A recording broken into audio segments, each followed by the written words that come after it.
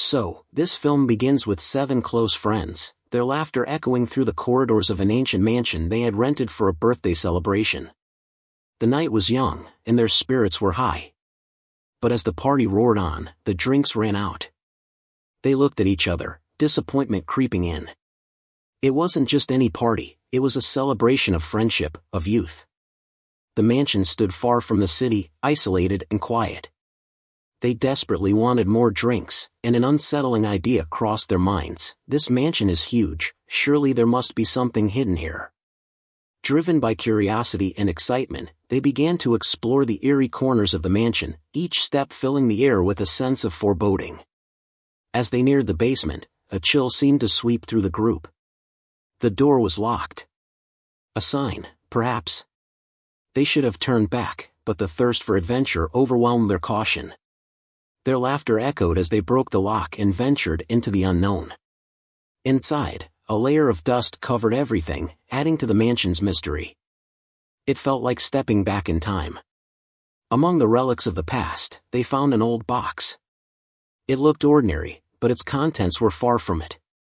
Inside, there were tarot cards, ancient, worn, and unnerving. Each card seemed to whisper dark secrets. These weren't just ordinary cards, they held the weight of fate, destiny, and something darker. The designs were strange, almost as if someone had drawn them with trembling hands. Haley, the one who could read the tarot, hesitated. She felt the weight of something ominous. But her friends, caught up in the excitement, insisted. After all, it was her friend's birthday. Reluctantly, Haley agreed, though an uneasy feeling gnawed at her. They gathered upstairs, the air thick with anticipation. Haley arranged the 12 cards in a circle, the final, most important 13th card placed at the center. It glowed in the dim light, full of untold significance. The first card was for the birthday girl. The High Priestess. Haley's voice wavered as she told her, "You are curious, too curious. This curiosity can lead to trouble, a dangerous fall." The words lingered in the air like a warning, but no one heeded them. As Haley continued, her own card appeared. The Hangman. "Problems with technology," she said. But something in her voice hinted at more, something unspeakable. Paige, the next friend, drew the Magician. Haley's voice trembled as she warned, "Someone will try to tear you apart. You will be trapped." Paige shrugged it off, but the tension in the room grew thicker. Then Paxton went to the bathroom, claiming he saw someone on the balcony. When he flicked on the light, no one was there. Was it his imagination? Or was something sinister already watching them? One by one, the readings grew darker. Paige's friend refused to have his card read after a fight, but Paxton took his place. The fool. Haley's eyes widened as she told him, "You will feel trapped, but trust those who love you. When one door closes, another will open." Her words sent shivers down everyone's spine. Finally, Haley's friend received his card. The Devil. A heavy silence fell over the group. Haley's voice was barely a whisper, "You are destroying relationships. Face your demons, or you will lose someone you love." As Haley revealed her final card, the room seemed to freeze. "Death. Love will be the reason for your death," she said quietly. Everyone laughed nervously, but Haley couldn't shake the feeling of dread creeping into her bones. Later, they stopped at a gas station, and Paige's friend won $7,000, just as the tarot had predicted. The readings were coming true, piece by piece. That night, Haley's friend, the birthday girl, returned to the hostel. She stepped out of the shower to find a ladder descending from the attic. Her heart raced. She recalled Haley's words, "Do not give in to your curiosity." She tried to ignore it, but then came a knock, a loud, insistent knock at her door. When she opened it, the ladder had come down again.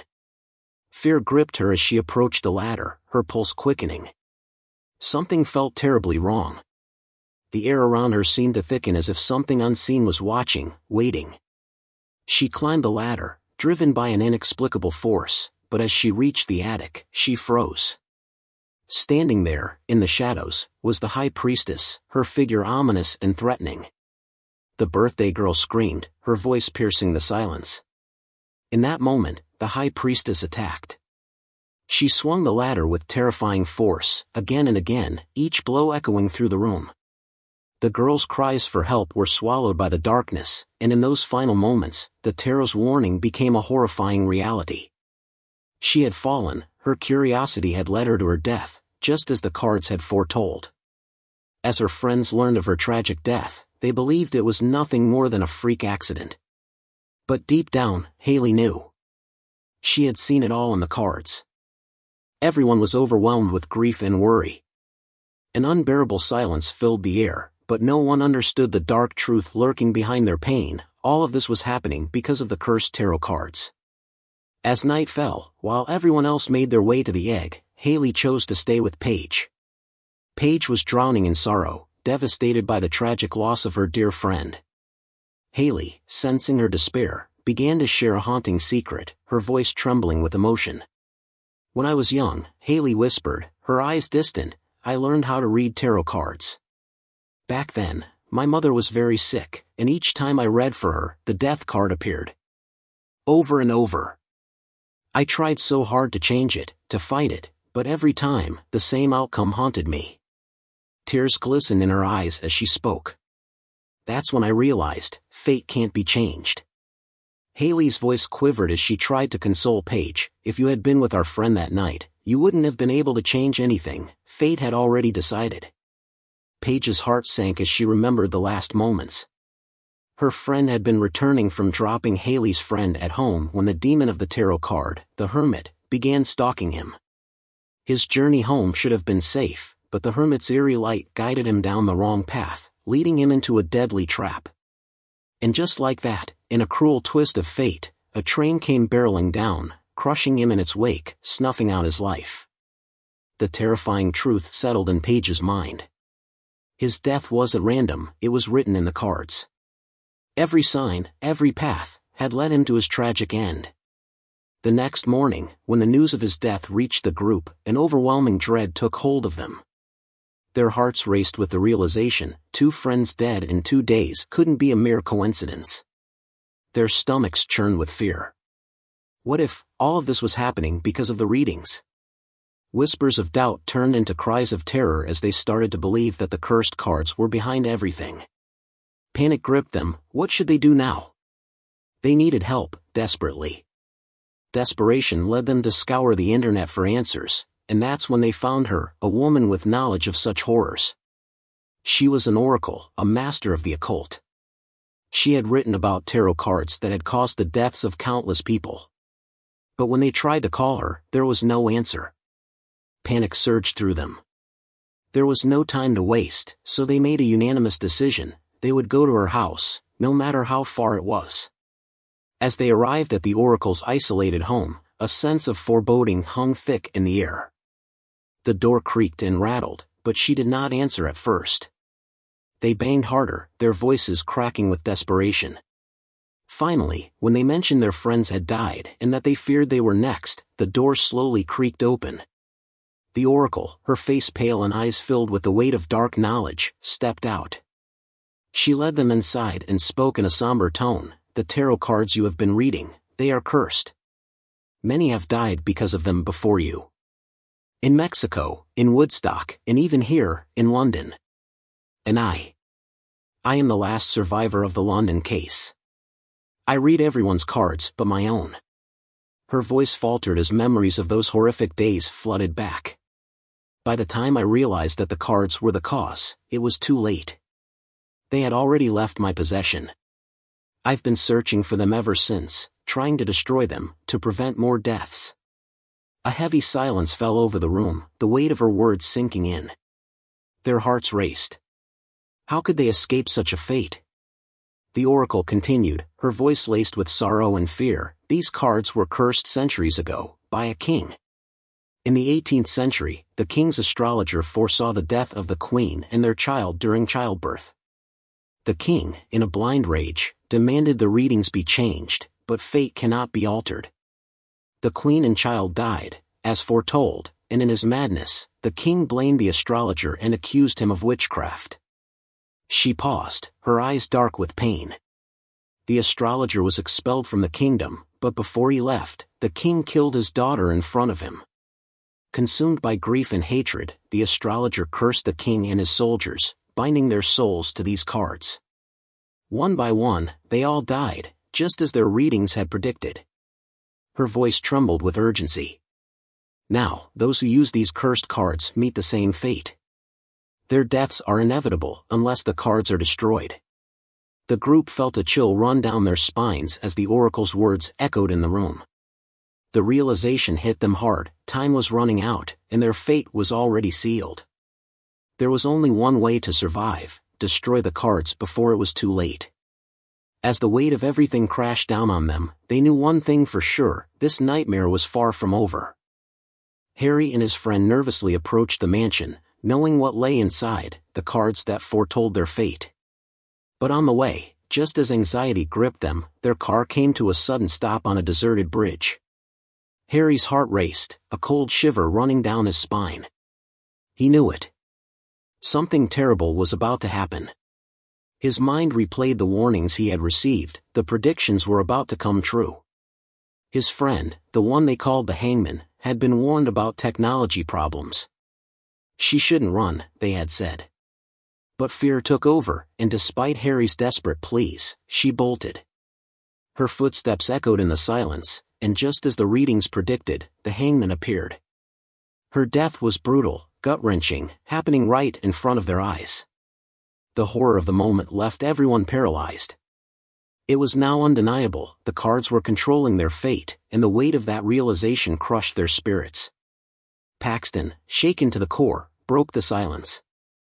"I can't go back to that place. I just can't," he whispered, his voice trembling. Desperation flickered in his eyes as he decided to go alone to the house, despite the warnings to avoid rash decisions. But fear clouded his judgment. As soon as he set foot inside, the fool demon appeared. Paxton's heart pounded in his chest as terror gripped him. He ran to the lift, hoping for escape, but fate had other plans. Just as foretold, he found himself trapped. And then, face to face with death, the fool stood before him. Meanwhile, Annie and the others reached the mansion, desperate to destroy the cursed tarot cards. But as they threw them into the fire, dread filled their hearts: the cards wouldn't burn. Confusion and panic washed over Annie. She immediately called Oracle, who advised them on a ritual to break the card's bond with the astrologer's soul. But no one was prepared for the power the soul wielded. When the soul materialized, it read Oracle's fate, and her final card, the Six of Swords, sealed her doom. With chilling precision, 6 swords pierced her, and Oracle collapsed, lifeless. Annie and her friends fled in terror, but Paige, too, couldn't escape her fate. The readings had warned her: someone would tear her apart. The magician trapped her in a box, and as she was split into two, her screams echoed through the air, followed by a deafening silence. Now death and the devil were closing in on Annie and her remaining friend. But Annie, in a flash of insight, realized there was only one way to end it all. If I can destroy the astrologer's soul, she thought, the curse will break. Determined, she faced the ultimate battle. Her friend was pulled away by the devil, leaving her to confront the soul alone. The weight of destiny crushed her, but something had changed inside Annie. She no longer believed fate was unchangeable, she was ready to fight it. As she struggled, Annie's friend returned, facing the demon head-on. While Annie readied herself for the final blow to the astrologer's soul, her last card, Death, emerged. With death looming, Annie pleaded with the soul, urging it to move on, to let go of its hold on the innocent. As the soul hesitated, death tightened its grip. But Annie's friend intervened once more, and in that crucial moment, the soul vanished. The cards disintegrated, the curse lifted, and the nightmare was over. With the end of the curse came a new beginning. Death had claimed its place, but Annie stood as the beacon of life. Just as they thought it was all over, a car approached. It was Paxton. His readings had foretold that he would return to his friends, and so he had, surviving the ordeal just as predicted. His friend had saved him from the lift at the last moment, and now the fool demon was no more. the cursed cards were destroyed, and the nightmare was over. Finally, peace had returned, and with it, the film's chilling story came to a close.